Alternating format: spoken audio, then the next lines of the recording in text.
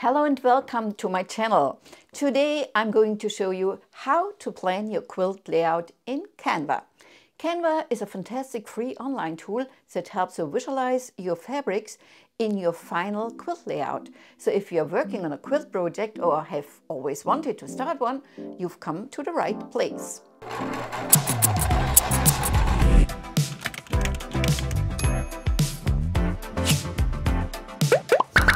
Canva is an incredibly useful tool for designing a quilt layout and visualizing your fabric choices. You can easily create an account, import JPEGs of your fabrics and arrange them within a grid. If you already have a template for a Zen Chic quilt layout, you can even import it into Canva and use it to simulate how your quilt will look in the end with your chosen fabrics. In this video, I'll take you step by step through the entire process of quilt layout planning in Canva. We'll look at how to create a Canva account, import fabric images, and arrange them in a grid or template to achieve the design you want. By the end of this tutorial, you will be able to create your own quilt layouts in Canva and put your creativity into action. So let's not waste any more time and jump right into it. Follow my tutorial and you will be surprised how easy and fun it is to plan your custom quilt layout in Canva. Now let's get started together and bring your next quilt project to life. So the first step to get started with Canva is to create a free account. To do that, open your web browser and go to the Canva website. It's www.canva.com. To create an account, click on register, like here. And now you have various options to sign in. We will go with our email address. And then I click on next step. Now I have to say that I'm not a robot. Okay. And now I have to name my account, so I give it my nickname, because I have already one, so I use another one. So this is now my account. Now they sent me a verification code to my email address, and now it takes me to the home page. Voila! So you can also customize your experience with Canva. We use it for our private. So they ask me if they can send me a newsletter. I don't want that. And I am in. Now the first thing is I want to create a design. So I go on the button and say create design. So I get a lot of standard formats here, like Instagram post or story or whatever. In this case, I want to have a custom sized Canva. So I click on custom size and we say pixel 1000 by 1000 and say create new design. Voila! So you still see this here is the home page, and I can always go back here. And this is my page where I can create. So the next step is to import photos of your fabrics into Canva so we can use them in our quilt layout. To do that, we first need digital images of your fabrics in JPEG format. So you can either take your own pictures of your fabrics, or if you bought them online, download the pictures from the retailer's website. Also, what you can do with Moda Fabrics, and this is a great thing to do, they have their website, modafabrics.com, and under Inspiration and Resources, there is Fabric Downloads. If you click there, you see all the collections offered. Now you can maybe type in your favorite collection.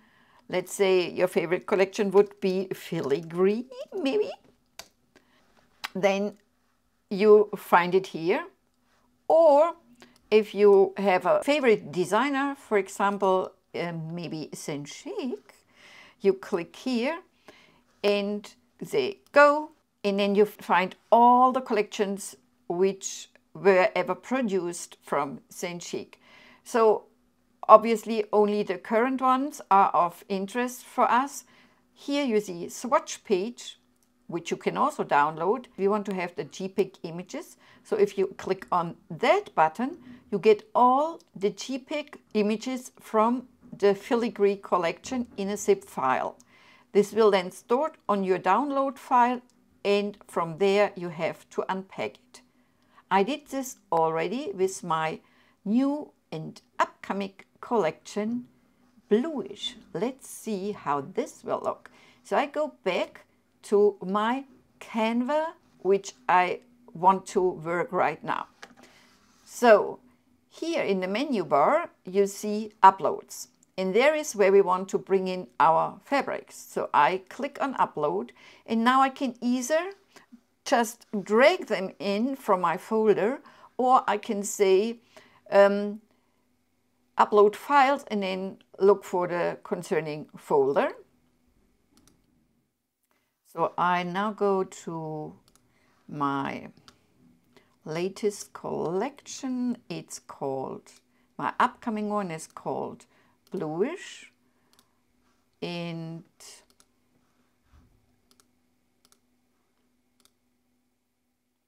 so here are all my Bluish files I want to have. So I choose them and they upload. While the pictures upload, you see this symbol, and when it's filled in, your upload is done.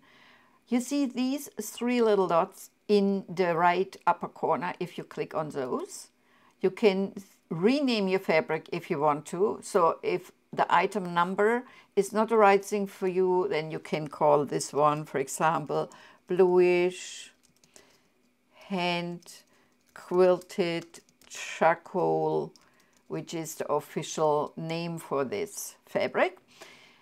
So also what you can do is organize all your fabrics. Let's say you have more than one collection and you will group them in different folders. So you choose all of them.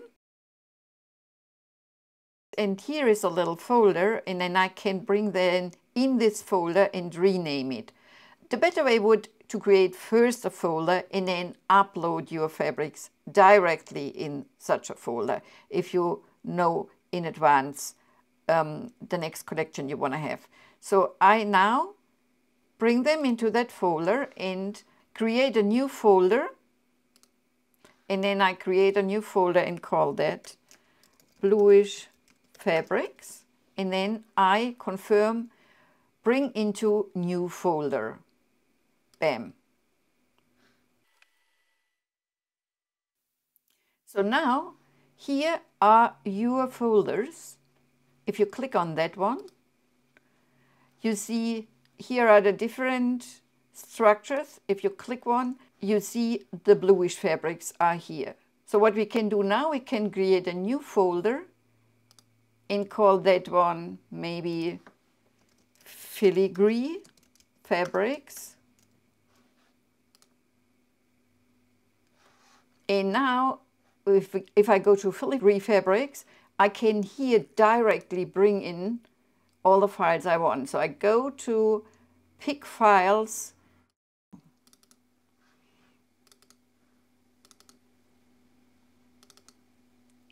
So here are all my filigree fabrics, and I can now mark all of them and upload those in this already created folder.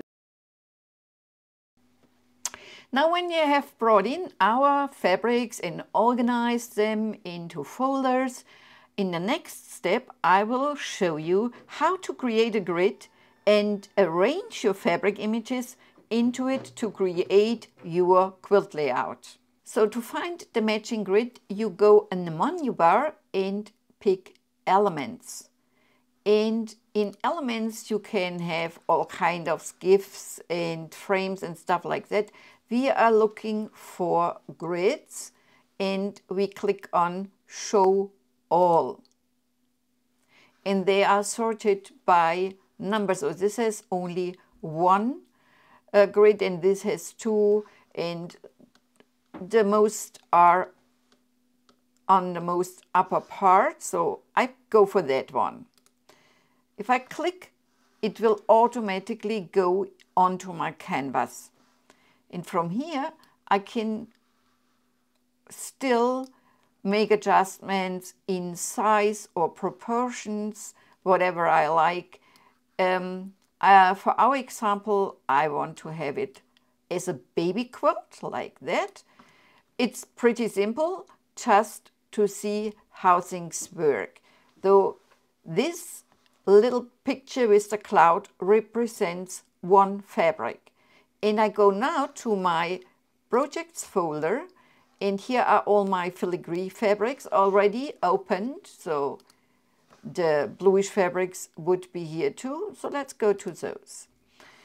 And now I can just drag my favorite to the place where I want to have it. So for example, I choose this one and bring it on that place, and then I say, okay, next I want to have maybe a more calm fabric neighbor to it, and so on. And in this manner I can now bring every fabric to the position I want to have it. So I don't want the navy blues neighbored next to each other. I can now just bring a different fabric in that little part to override it. So you can always delete a fabric. You click on a fabric and you click on the delete tab of your keyboard like that, and then you can bring in a different one. So let's say we bring in the black one here. Also, what you can do is you could change the color of your background. You go to the background color picker, and here you can choose any color you like, or you can also go with the suggestions based on your fabrics. So I think this blue could be a nice background color if I click on that one. So now my sashings are all filled with that blue. And when my fabric doesn't show the right proportion, maybe this is only a 5-inch square, but the fabric shows as a 10-inch repeat, I can double click on this little picture here, and then I should be able to make it larger. So I can always make then the fabric a little bit larger, and now you see the repeat is a little bit different. This is how you can bring in your fabrics and can also change a little bit the proportion in the background. So I fill in my baby quilt with the rest of my fabrics. And now have fun playing around with different grids. Remember, you will find them within elements, and pick other ones and test it out on yourself. Now, this grid we just created is quite a little bit limited, but we have something really cool for you. I have created a couple of ready-made templates for some of the Zen Chic quilts, and if you would like to use our special Zen Chic quilt layout template, you can do so directly in Canva. We have prepared template files for you that you can easily open in your Canva account. In this step, I'll show you how. First, you need to open the link, and now you see a new Zen Chic quilt template appears, and you can use the template by clicking on this button. So we click on the button to use this template. We already have something in the bluish colors and in the lazy afternoon fabrics and in rainbow colors. Isn't that just amazing? Now when you start to play around with your own fabrics, you might eventually mess up. So it would be easier to go back to your home page and you click on home like that. And now you find this template here. You click on the three dots and you say make a copy. And with this copy, you can edit and you can mess up and you still have the original. So we click on the copy.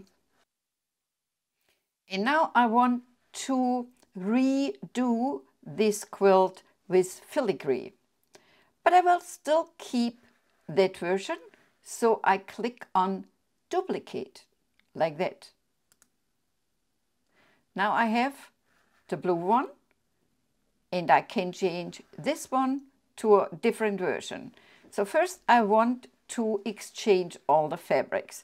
I go to my filigree fabric folder over here and now I can start dragging them in. So in this case we have kind of a gradient where we have the darker fabrics on one edge of the ball and then we have a highlight here, and this is a good template for you, but you still could go a little bit more random or whatever you prefer. So just for the sake of demonstration, I go a little bit more random here and I start picking a fabric. Oh, let's redo it. Grabbing a fabric and drawing in. And where you draw it over that part where you want to have it, and then leave your mouse like that. Next, you grab another fabric, draw it over to the triangle where you want it to have, and then you leave your mouse pointer. And another one, and another one. I want to bring that here, and bring that one over here. Let's do one over here, and so on. So for example, if I want to change this background over here, I could bring in just maybe a coordinate, but this is a little bit too upscaled. So I rather go and change the color and say, okay, let's do maybe an orange for the background like that. See? So I can change the background color here. So I would go forward and fill in all kind of different fabrics. And then when I'm done, I can still change where I want to place which one. And when I'm done, I can save my project. So we have the globe file for you in 3 different versions already. Isn't that just amazing with the rainbow? But we even have more for you. So we have also the white on white pattern. So also you can click on use template. You would save it and then just work on the copy. And then there you can exchange the fabrics to your liking. And the third one which we can show you is the amazing jewel pattern. Make a copy of it so you have something as a backup and then fill it with your favorite fabrics like that. Now, when you have created your own version of your project, let's say we have this one, you want to download it so you can print it out and use it as a reference for your project. First, you want to save it. Usually Canva saves your project while you're working on it, but to be in each case sure, you go to File and then you can go to Save like that. And then all changes are saved. And now you can download it. Click on the Share button in the right upper corner, where you get also a download option. When you go to the list bar, you see JPEG, PNG, and so on. So we go here for JPEG and we just download it. And now it saves to your default download folder. And from there you can open it and print it out and then lay it next to your project as a reference. See, you've successfully created, saved and exported your quilt layout in Canva. Now you can put your creative ideas into action with your own unique quilt. I hope you like this tutorial and now have the knowledge you need to work with Canva for your own quilt layouts. If you found our templates helpful, please leave us a comment below this video. And don't forget to subscribe to our channel so you don't miss any more interesting quilting tips and tricks. Have fun quilting and see you next time.